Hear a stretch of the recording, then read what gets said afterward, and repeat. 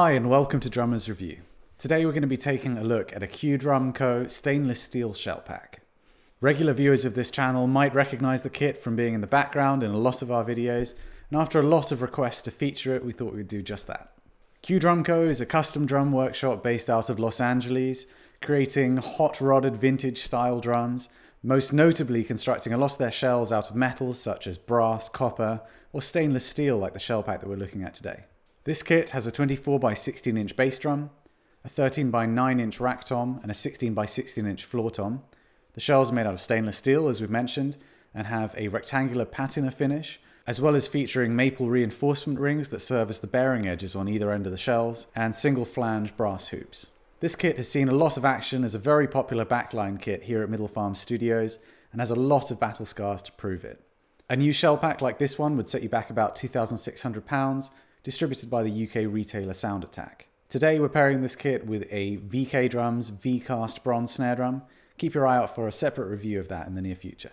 This kit has a massive personality that dominates a room more than you'd think 3 drums could do. Let's listen to more sounds before we come back for some in-depth discussion afterwards.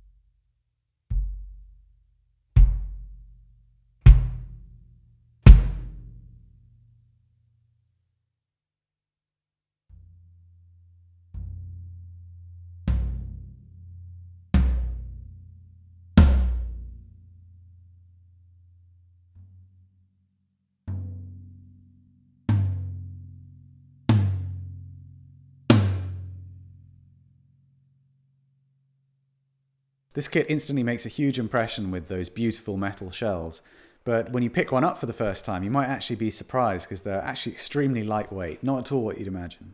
The rectangular patina pattern on the shells is a really cool look, breaking up the almost Hulk-like metal shells with a look which, when combined with the clamshell lugs and single flange hoops, has an almost Art Deco aesthetic. A rather unique construction technique that Q use is to actually rivet the shell at the seam, creating a bit of a visual feature, and also, they claim, creating a slightly drier sound. Today the kit features Evans UV1 coated heads on the tom batters over clear G1s on the resonant sides, while the kick drum features a UV1 EQ4 coated kick batter and the original centrally ported Q Drum Co. branded front head. In the room, this kit has a very loud and punchy sound with a short decay time. It's rock and roll through and through. The bass drum is an absolute beast, with a hefty low-pitched attack and some bright but short overtones. I should mention that the bass drum has an Evans EQ pad in there to muffle, but I think a lot of this character that we're hearing is due to that centrally ported front head, which gives a dry and direct sound and is the standard configuration that Q Drum Co. offer. This drum records fantastically with its upfront aggressive attack and depth sitting perfectly in the mix, especially in rock styles, and despite having quite a large diameter, it's surprisingly nimble and quick to deliver. The rack tom is remarkably loud and resonant with a long sustain when held by the rim and struck.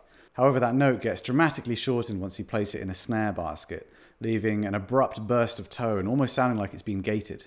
This is almost always the case when housing any rack tom in a snare stand, and for players who typically use a lot of dampening to achieve a short rack tom sound, they might actually really love how this setup responds. But for those out there that want to hear more of the drum's natural, beautiful sustain, they might want to consider using something like a rims mount or similar mounting device in order to get the best out of it. The floor tom is similarly dry, and with that single ply head on there, it feels like it requires quite a lot of effort to extract the best note, but the volume coming off this drum is phenomenal, and with such a short tail to the note, it works really well within fast fills or more tribal style tom beats. Working together as a trio, these three drums complement each other perfectly, all of them possessing a similar kind of short, dry, aggressive and loud tonality. The build quality here is absolutely world class, with beautifully executed drums that tune up effortlessly.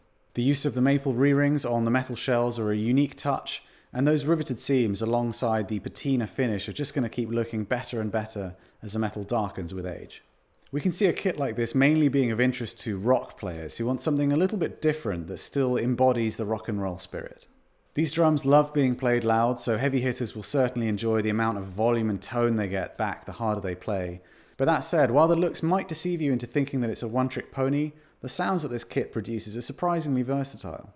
At £2,600 for 3 drum shells, this is quite a bit of an investment, but for those that are drawn to the rarity and the cool factor of these drums, we think they wouldn't even hesitate. And in comparison to similar high-end offerings from the big, classic US brands, it actually starts to look like a good deal.